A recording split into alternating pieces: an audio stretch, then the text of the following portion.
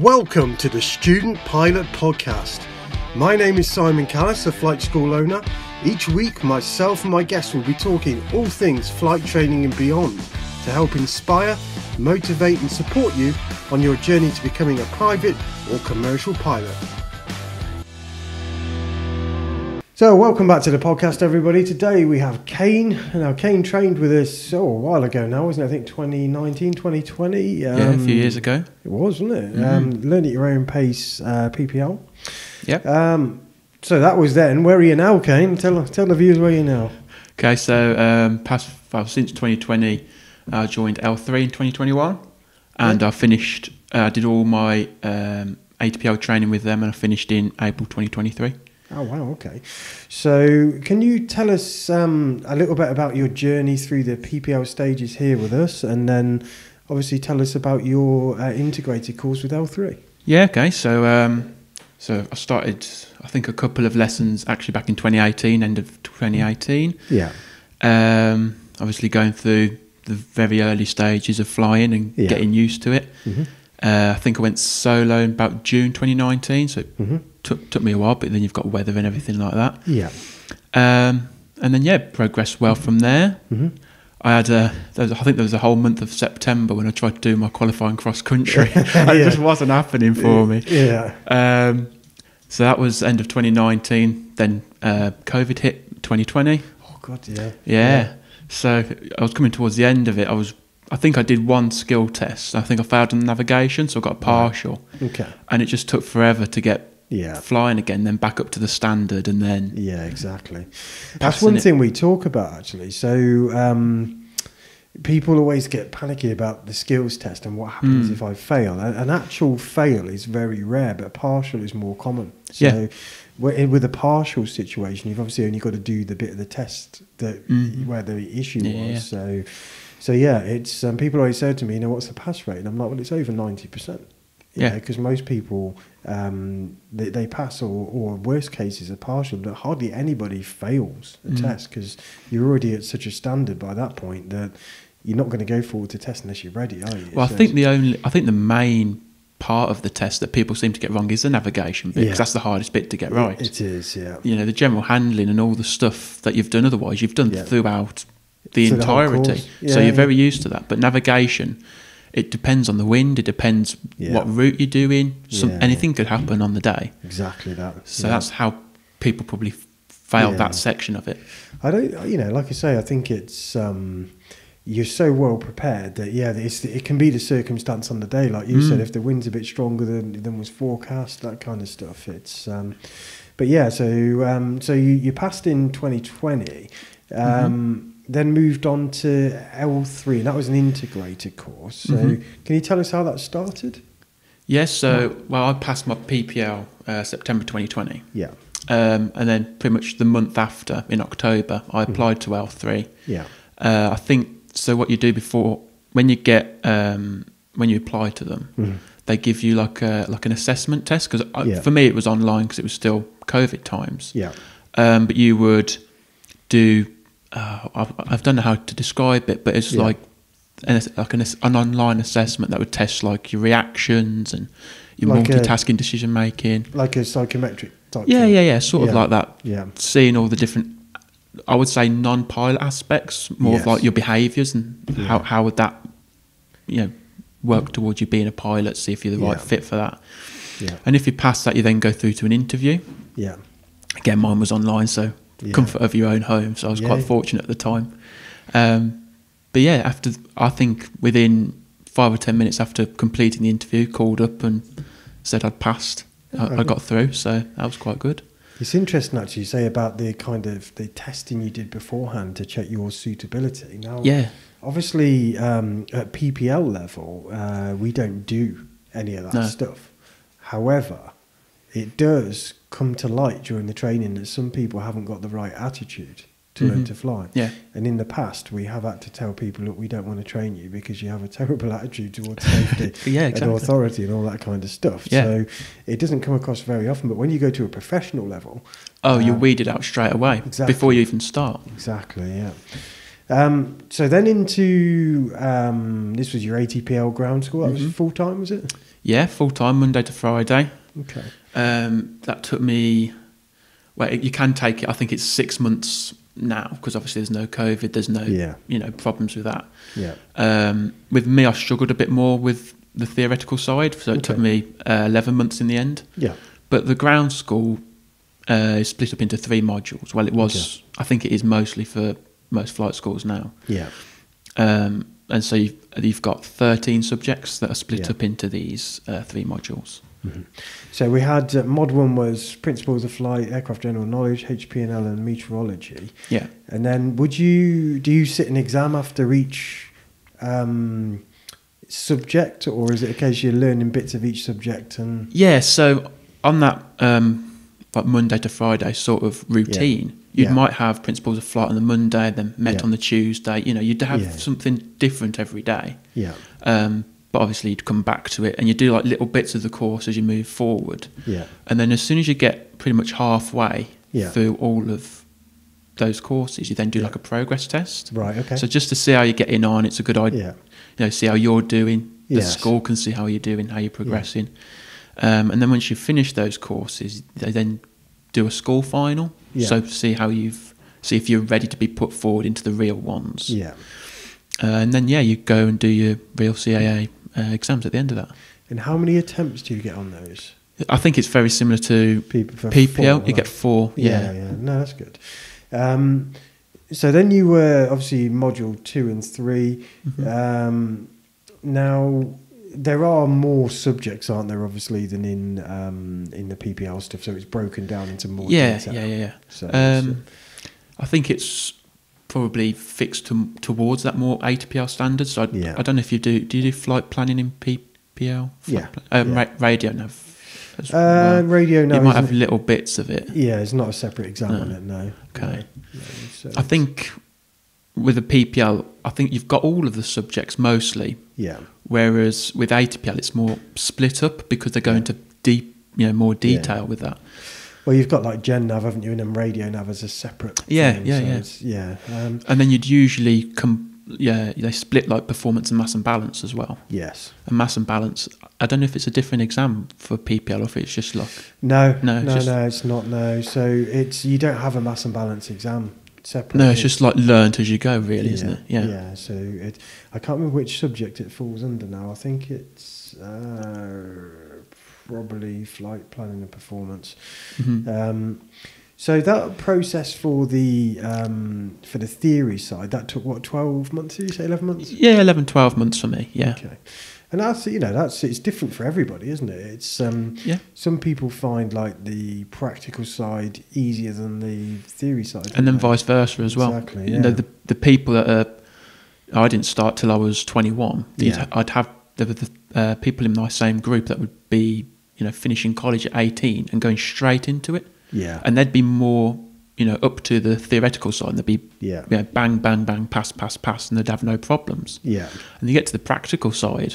Yeah. And then that's where the performance starts to dip a bit. And they're struggling with it a lot more because they've got no experience either. Yeah. Yeah. Whereas, if you've got a PPL experience, you already, if you can't get the theoretical, you definitely have the practical because you've got the experience there. Yeah. And how did you sort of prepare for the exams then? So you said you've had like progress checks during, midpoint. Did you do like a series of mock exams, you say, before you get the actual ones? Or? Yes, well, it's just the one school final for each subject. So if you do meteorology, you'll do, if you go through the whole course of it, if it's like one subject, you do progress test halfway through it, school final at the end of it, and then your real exam. Okay. And then after the ground school then, so you did all of the subjects, passed all of those, and I take it you can't move on to the flight training. Well, you can't, can you? You can't move on to the flight training. No. I don't know if it's with every school, but certainly with L3, it was do all the ground school first, and then you can move on to the practical side. Yeah. I mean, on a modular basis, doing the CPL training is a prerequisite, the ATPL is. So you have to have done your ATPLs before you can do the CPL, don't you? Yeah. So I guess that's why they do it. But interestingly enough, what is interesting here is you were saying that some of the people that went on your course had zero flying experience. And they're doing this straight up. Just straight into it, Yeah. Yes, it's crazy. I think it obviously works, but it's just different. So, well, for the most part, you might have the one or two that realise, you know, even in the early stages of ground school, that they're not up to it, and then that's when they drop out of it. Because I think that's the massive difference, isn't it, with integrated and modular, is that you don't do any PPL training. You do the single engine training, but you could go into it with no PPL and finish with no PPL. Yeah, because there's not any point during the course where you get a PPL. It's just straight to CPL. Yeah, that's different. So flight training, and so the basic flight training, 100 hours on single engine, and that was in Portugal, wasn't it? Yeah, I did that in Portugal. So that was January 2022 to September. It was, I should probably say, a bit more than basic training. Yeah, because you go. Single engine, you said probably about 90 to 100 hours. Yeah. That took probably about 6 or 7 months doing the very basic stuff, up to PPL standard. Yeah. And then you'd do a bit of basic instrument flying for a few weeks, and then you'd move onto the twin before going for your CPL. So did you find you had a distinct advantage over people who didn't have the PPL? I think certainly up to the stage where we went, before the twin. Yeah. Like all of that, the single engine. Yeah. You'd have a head start. You'd help out others, obviously, because you're just trying to be a nice person along the way as well, make friends. Yeah, exactly. But yeah, you have got that advantage over the others, certainly to begin with. So after that, then you went on to the DA42 for the twin stuff. Yeah. So that's your multi-engine, and then you did the CPL on the twin as well. Yeah. Is that right? So you got the MEP multi-engine piston rating along with your CPL at the same time. And would that have been a MEIR then, because you did your IR on it as well, or did you? I did my MEIR back in the UK, so it's just CPL and the MEP going with that. Yeah. So was it only the single engine stuff you did in Portugal then? Or? Yeah, the single engine was all out there. Okay. Then on to UPRT, so upset recovery training. So tell us a bit about that. What aircraft did you do that in? I think it was a Slingsby. Oh, a Firefly. Yeah. And interesting? Oh, it's a lot of fun. But you get to see. I think because it was very less theoretical based. You got the basics of how you get into a stall, how you get into a spin, things that happens, how to recover from it. Yeah. But I would almost say like military, like straightforward. If you get into this position, you do this, followed by this, followed by this. Yeah. And it was just straightforward, Yeah. No going around the house, it's just bang, straight there. I think it's probably what it needs to be like. Oh, of course, yeah. Especially if you're lower down. Yeah. And so did you find the training up to this point quite structured? Obviously, I take it the single engine was DA40 as well. So. The single engine in Portugal, I think they do it out in America now. Yeah. And I think that's all Piper Archer, actually. Oh, okay. They do some in the UK, but not for English students. They've got like external students from like Japan or the Middle East. Yeah. And they would do it on the DA40 in the UK, out in Cranfield near Milton Keynes. But it's all G1000 equipped, yeah, all glass cockpit. Yeah, okay.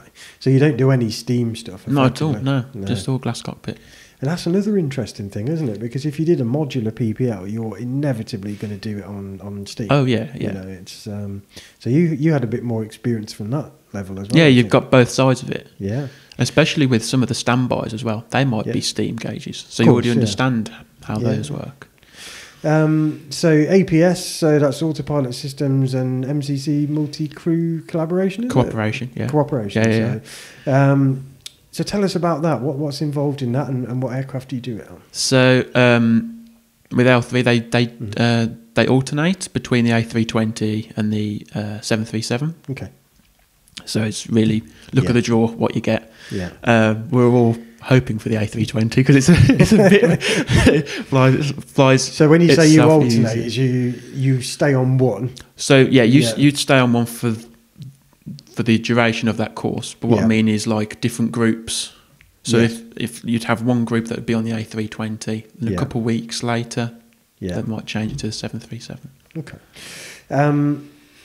So what's included in that course? What do you actually do during that training? I think, as it says, multi-crew cooperation. It's the very first time that you're learning to fly with another person. Yeah. So you think, pilot flying, you're the most important person, but actually the pilot monitoring, I would say, arguably is a harder role because you're doing all of the, comms and possibly navigation and all the, the non-flying aspect. Yeah. But at the same time, you're monitoring what the person flying is doing as well. Yeah. So you've got almost not quite an overload, but you're getting there. Mm-hmm. So there's a lot going on at the same time. I think it's interesting. You must have noticed this when you start taking passengers and things like that, and you single engine, or even when you start flying. Have you done any flying with other pilots and things? And not yet, no. No, but I plan to. You kind of get a little bit of that thing in the cockpit where if you say you're going on a long trip and you say, right, can you help me out with the radio or whatever you want, if you don't want to do it all yourself for the 3 hours you're flying or whatever, then you get a little bit of that, but without the training, and things can go wrong. Do you know what I mean? So I always say to people, when you fly with people, make sure you set some sort of ground school, some sort of boundaries, rules and things while they're on the ground. It's very strange, very strange. So let's have a look at the next one. I'll have to edit this bit out, I think, because we're fumbling around with it a bit. So we said, did you find your PPL experience was significant? It gave you a significant advantage over other candidates. Certainly early on. Let's do that. Let's cut that out and do it again. Do you think your PPL experience was a significant advantage over the candidates who started with zero experience? Certainly. I think with already having that experience, you're already going into it knowing what to expect. You think, right, I've got this lesson next. I've done this before in PPL, so I can just, knock it out of the park straight away. You just know what you're going to do. Yeah. Whereas, other students would be having to think about all night, chair flying it as well. A lot more, thinking, how am I going to do this? Yeah. So at the end of the course, what I found really strange is this whole thing about not having a PPL. So you have a PPL. Yeah.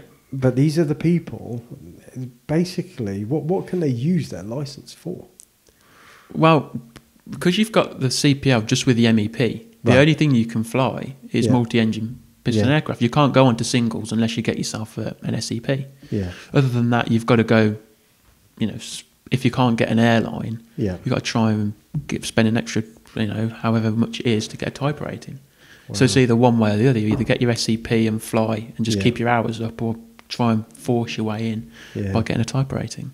Strange scenario, isn't it? Yeah, because I think with an SEP it allows you, certainly if you're not earning anything because you're not an airline yet, it opens another door for you because it's a lot it's a cheaper way to get hours over an MEP or type rating. Yeah, exactly. What did you find most challenging then about the training? So let's forget the PPL for now, but the commercial side of it. I think the most challenging was probably the ground school. Yeah. It's just, hard work every single day. Yeah. Whether you're brilliant at theoretical or, not that brilliant. Yeah. It's just hard work. That's probably the most challenging because you just got to keep going and going and going and going. Especially ground school because you're not doing any flying. Yeah. It's just, you feel like you're back at school. Yeah. And if it keeps going like I had COVID, where it prolongs it, you just feel like you're there forever at certain stages. Can't see the end, sort of thing. Yeah, exactly. Yeah.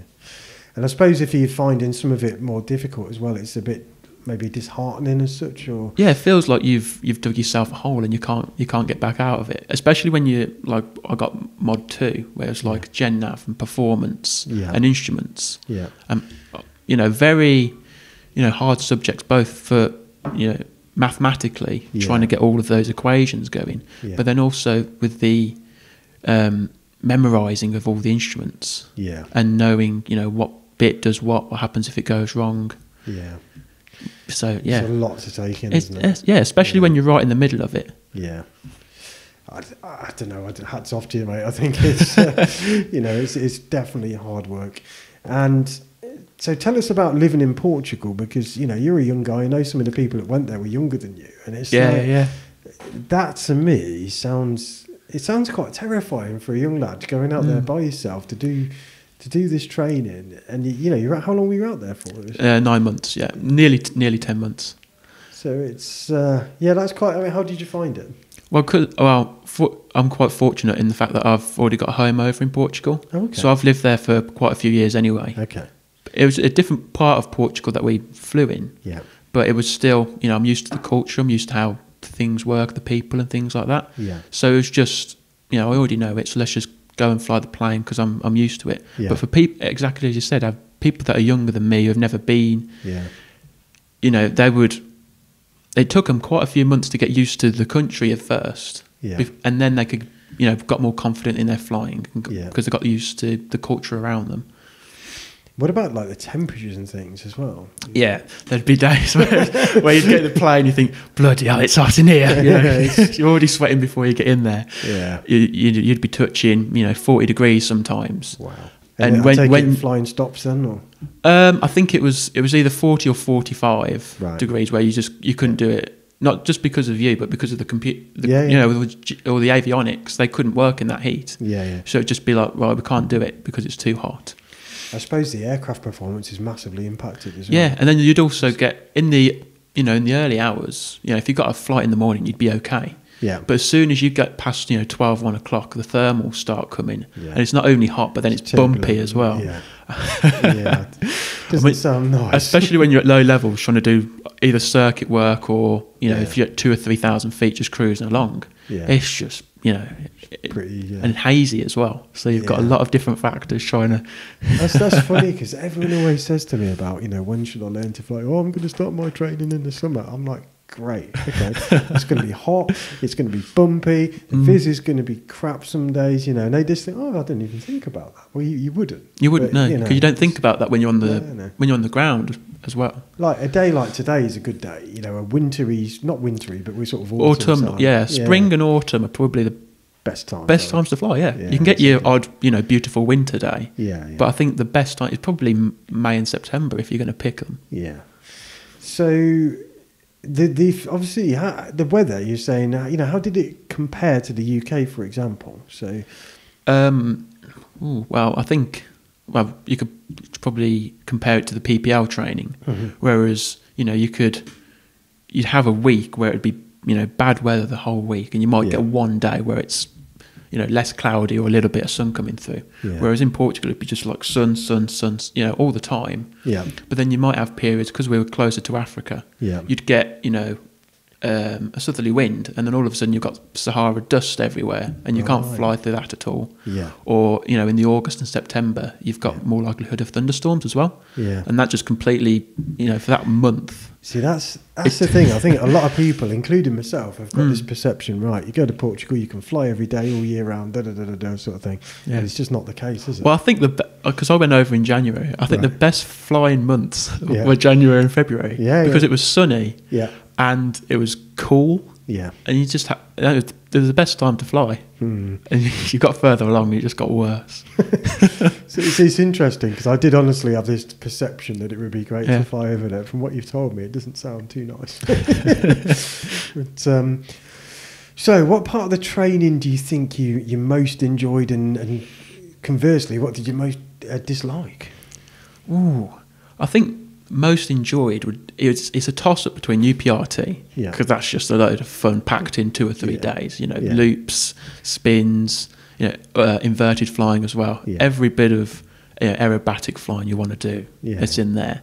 And then I'd also probably toss in APS MCC at the end, because I'd say it's quite a challenging part as well, because it was 2 or 3 weeks, and it was just day after day, just keep going. There was no real breaks, because as soon as you did your session, you were then revising and looking up what you were doing for the next one, and looking at both roles, because what you'd do is you'd have like a 4-hour slot, and 2 hours was pilot monitoring, and then you'd switch over and 2 hours of pilot flying.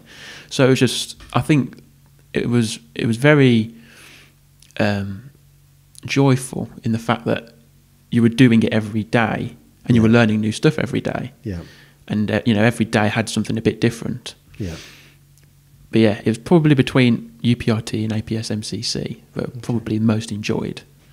And then, looking on, turning, how would you say it? Looking on the other side of it, the most disliked. Yeah. I keep going back to ground school. Yeah, it's just, yeah. I mean, even in the PPL, you have to be a certain kind of weirdo to like reading the books and doing all the theory, but it's kind of a, it's a necessity, and that's what people don't get. It's part and parcel of learning to fly. You have to know all the, all the knowledge behind it, or the air law, or the performance, flight planning, navigation, all the different bits to how a plane flies, how, you plan for a flight. I think partly the ATPLs is probably a bit of a shit filter, really, isn't it? It's, it is though. If you can't do that, you can't do the job. It's as simple as that. It's okay. So let's have a look at this. So you decided to change. Obviously, you were started off on the modular route, effectively. Yeah. What was the reason you went to integrated? Well, I think in terms of, I'd already spent maybe £10,000 to £12,000 in terms of money. I'd already spent 10 to 12,000. I thought, what's going to be more cost effective for me? Because I'd prefer to be flying every day. Yeah. As much as possible. I want to get all my ATPL exams done.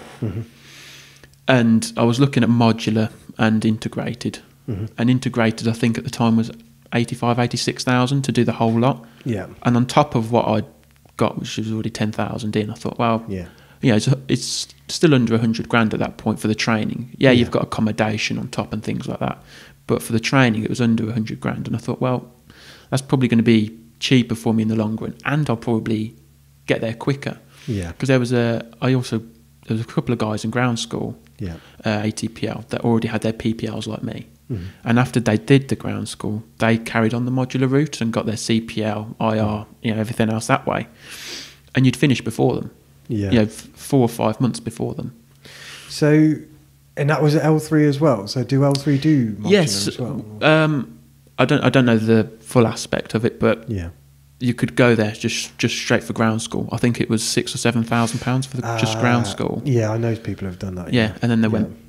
There was a guy that I knew that went off to Sweden and did CPL and IR that way. Yeah, there's so many different ways. Oh yeah, you can just mix and match. Yeah, so I think that's one of the big differences really with integrated versus modular. I think is that you're kind of with a training provider all the way through. I think there's more security there though.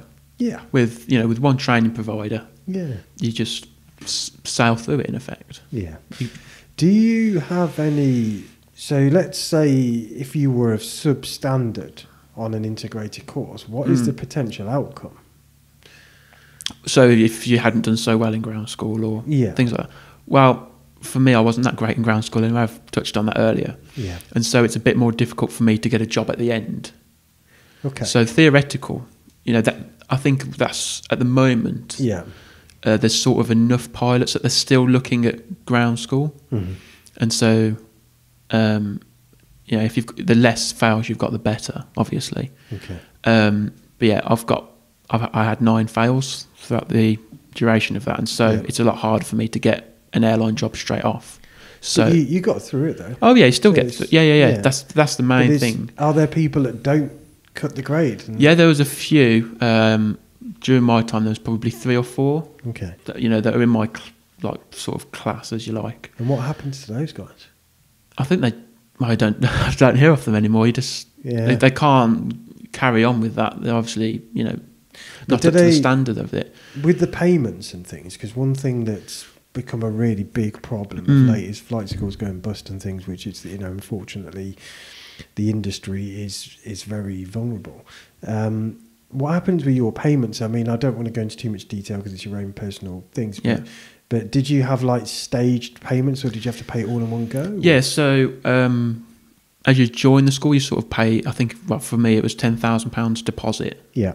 And then I think maybe after the 4th or 5th week of being with the school, you started paying more or less $4,500 per month. Okay. It would keep going on like that. Yeah. So by about, I think it was after 13 or 14 months of these instalments, you'd paid it off. Yeah. So I think if you hadn't met the standard, whatever month you'd got to, it'd pretty much stop there, so you wouldn't pay any more. But would you, it's probably a question you can't answer, but would you be refunded any money on that basis? Or I don't know if you'd get all of it or partial, I don't know. So it could be a financial risk on that. Yeah.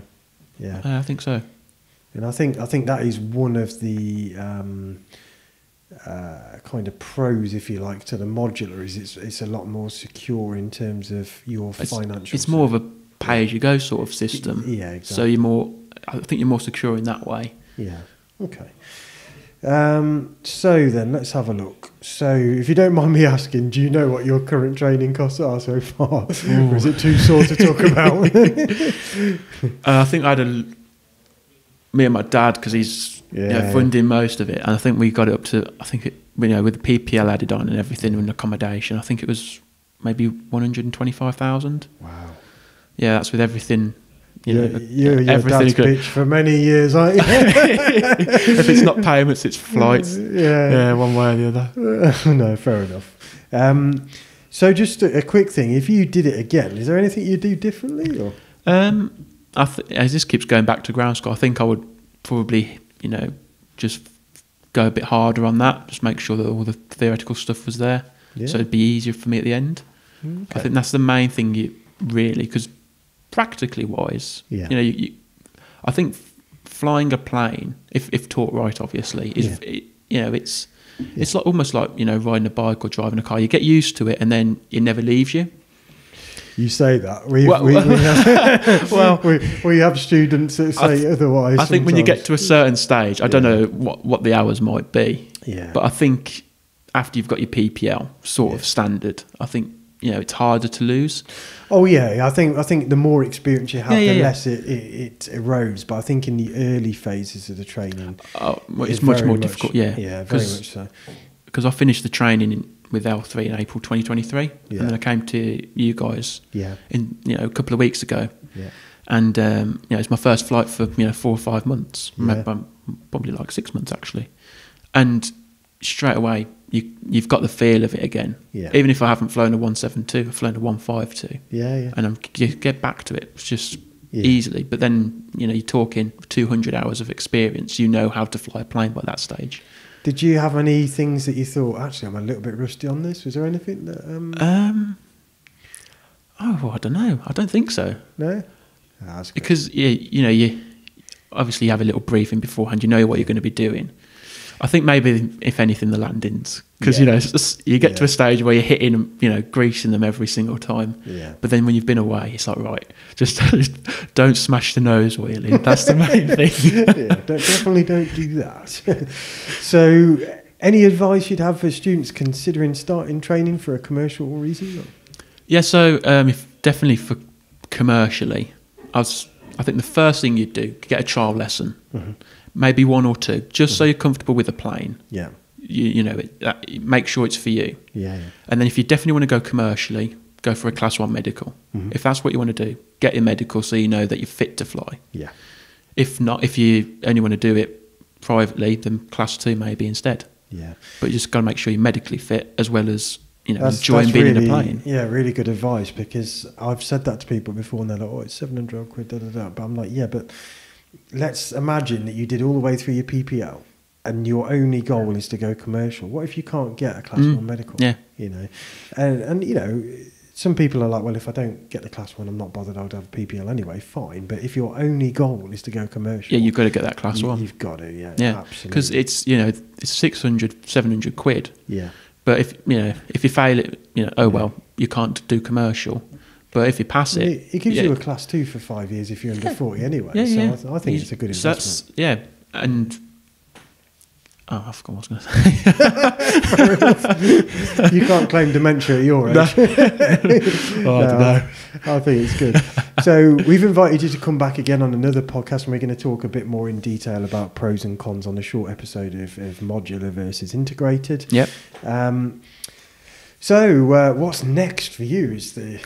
Well, I think, I did my SEP. So that's expired, my SEP, because I got my PPL 2020. So that only lasts for 2 years. Mm-hmm. So all I've got at the moment is an MEP. Yeah. So I think I've got it booked in for next week that I can get an SCP renewal. Yeah. And then build up the hours, and probably go into, when I've got enough hours, go into instructing. That's a good point. We can talk about that later on. As you know, we'd love to have you here as an instructor. So perhaps you come on one of our flight instructor courses, and maybe some of the listeners here might be flying with Cain as their instructor at some point in the very near future. But no, that's brilliant. So I hope you liked this episode anyway, and please remember to like, subscribe, and ding the bell for notifications of the next episode. It'd be great to see you on. And thanks again, Cain, for coming on this episode. Thank you for having me. No worries. Thanks, mate. Right, cheers. If you like this episode, please like, subscribe, and ding the bell to receive notifications of the next episode.